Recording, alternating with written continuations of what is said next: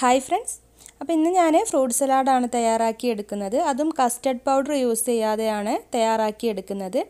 അരിപ്പൊടി കൊണ്ട് എങ്ങനെയാണ് വളരെ ടേസ്റ്റി ആയിട്ടുള്ളൊരു ഫ്രൂട്ട് സലാഡ് തയ്യാറാക്കിയെടുക്കുന്നതെന്ന് നോക്കാം. അപ്പം ഞാനിവിടെ പാല് ചൂടാക്കാനായിട്ട് വെച്ചിട്ടുണ്ട്. 2 കപ്പ് പാലാണ് എടുത്ത് വെച്ചിട്ടുള്ളത് നമ്മൾ കസ്റ്റർഡ് റെഡിയാക്കാനായിട്ട്. ഇനി ഇതിലേക്ക് പഞ്ചസാര ചേർത്ത് കൊടുക്കണം. പഞ്ചസാര നമുക്ക് കസ്റ്റർഡിന് ആവശ്യമായ പഞ്ചസാരയാണ് കേട്ടോ. ഞാനിപ്പോൾ ഇതിലേക്ക് അത് ഓരോരുത്തരുടെ ഇഷ്ടത്തിനനുസരിച്ച് അങ്ങ് ചേർത്ത് കൊടുക്കുക.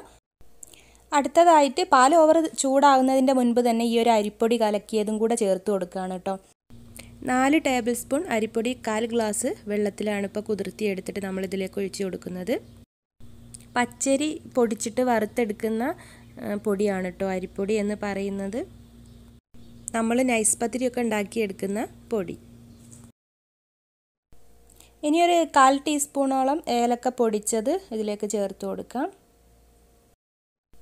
അപ്പം നന്നായിട്ട് തിളച്ച് വരുന്നുണ്ട്, നന്നായിട്ടൊന്ന് ഇളക്കി കൊടുക്കാം. ഇനി ഇതിലേക്ക് ഒരു 1/4 ടീസ്പൂൺ വാനില എസൻസ് ചേർത്ത് കൊടുക്കാം.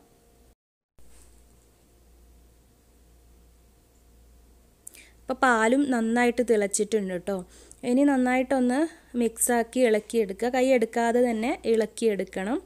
നന്നായിട്ട് കുറുകി ഒരു കസ്റ്റർഡ് പരുവം ആവുന്ന വരെ ലോ ഫ്ലെയിമിലിട്ടിട്ട് കുറുക്കിയെടുക്കുക. ഇനി കസ്റ്റർഡിൻ്റെ ആ ഒരു യെല്ലോ കളർ കിട്ടാൻ വേണ്ടിയിട്ട് ഒരു 1/4 ടീസ്പൂൺ മഞ്ഞൾപ്പൊടി ചേർത്ത് കൊടുക്കുന്നുണ്ട്. നന്നായിട്ട് തന്നെ ഇളക്കിയെടുക്കാം. മഞ്ഞൾപ്പൊടി ഇതിലേക്ക് യോജിപ്പിച്ചെടുക്കാം.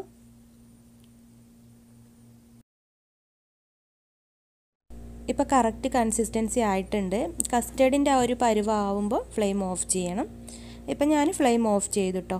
എന്നിട്ട് നന്നായിട്ട് ചൂട് പോയതിന് ശേഷം, നന്നായിട്ട് തണുത്തതിന് ശേഷം മിക്സിയിൽ ഒഴിച്ചിട്ട് നന്നായിട്ട് തന്നെ അടിച്ചെടുക്കുക. അടിച്ചെടുത്തതിന് ശേഷം ഞാനിതാ ഒരു ബൗളിലേക്ക് ഒഴിച്ചിട്ട് ഇനി നന്നായിട്ട് തണുപ്പിച്ചെടുക്കാൻ പോവുകയാണ്. അപ്പം നമുക്കിത് ഫ്രിഡ്ജിലേക്ക് മാറ്റാം തണുപ്പിച്ചെടുക്കാനായിട്ട്. അപ്പോൾ സെർവ് ചെയ്യാനായിട്ട് ഞാൻ വത്തക്ക വെച്ചിട്ട് ഇതേപോലെ ഒരു വേസ് റെഡിയാക്കി വെച്ചിട്ടുണ്ട്. അപ്പോൾ ഇതിലേക്കാണ് ഞാൻ സെർവ് ചെയ്തെടുക്കുന്നത്. തണുപ്പിച്ചെടുത്ത കസ്റ്റർഡ് ഈ ഒരു വേസിലേക്ക് ഒഴിച്ചു കൊടുക്കാം.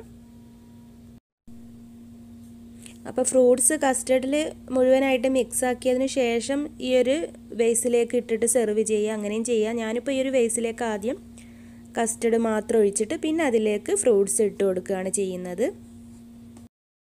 ആദ്യം നമുക്ക് കുറച്ച് മാങ്ങ ചെറുതാക്കി കട്ട് ചെയ്തതിലേക്ക് ചേർത്ത് കൊടുക്കുകയാണ്. പിന്നെ അതിനോടൊപ്പം തന്നെ മാതളം നമുക്ക് ഇഷ്ടമുള്ള അത്ര എല്ലാം, നമ്മളെ ഫ്രൂട്ട്സൊക്കെ നമ്മളെ ഇഷ്ടത്തിനനുസരിച്ചാണല്ലോ ചേർത്ത് കൊടുക്കുന്നത്. പിന്നെ കുറച്ച് ഗ്രീന് ഗ്രേപ്സ് ചേർത്ത് കൊടുക്കുന്നുണ്ട്. അതേപോലെ തന്നെ ഷമ്മാമ് ചെറുതാക്കി കട്ട് ചെയ്ത് വെച്ചതാണ്, അതും കൂടെ ചേർത്ത് കൊടുക്കുന്നുണ്ട് കേട്ടോ.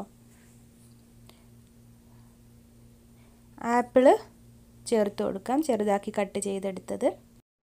ഇതിലേക്ക് പൈനാപ്പിള്, കറുത്ത മുന്തിരി, അങ്ങനെ കുറേ ഫ്രൂട്ട്സ് കിട്ടാത്തതുണ്ട് കേട്ടോ. ഞാനിപ്പോൾ ഉള്ളത് വെച്ചിട്ട് അഡ്ജസ്റ്റ് ചെയ്തതാണ്. അപ്പോൾ നിങ്ങൾക്ക് എന്താണോ കിട്ടുന്നതോ അതെല്ലാം ചേർത്ത് കൊടുക്കുക കേട്ടോ ഫ്രൂട്ട്സ്. ഇനിയിപ്പോൾ ഞാൻ ഒരു പഴം ഇതിലേക്ക് അരിഞ്ഞ് ചേർത്ത് കൊടുക്കുന്നുണ്ട്.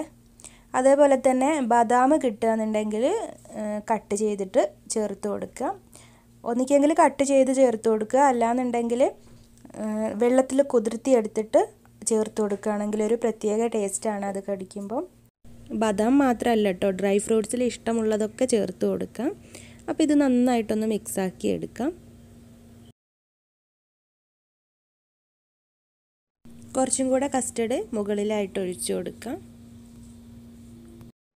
കസ്റ്റർഡ് പൗഡറിൽ തയ്യാറാക്കിയെടുക്കുന്ന ഫ്രൂട്ട് സലാഡിൻ്റെ അതേ ഒരു ടേസ്റ്റ് തന്നെയാണ് ഈ ഒരു അരിപ്പൊടിയിൽ വെച്ചിട്ട് തയ്യാറാക്കിയെടുക്കുമ്പോഴും. അപ്പോൾ ഇത് കഴിക്കുമ്പോഴും ഈ ഒരു കസ്റ്റർഡ് പൗഡറിൻ്റെ അതേ ടേസ്റ്റ് തന്നെ ആയതുകൊണ്ട് നമുക്കിത് അരിപ്പൊടിയാണെന്നൊന്നും മനസ്സിലാക്കാനും കഴിയില്ല.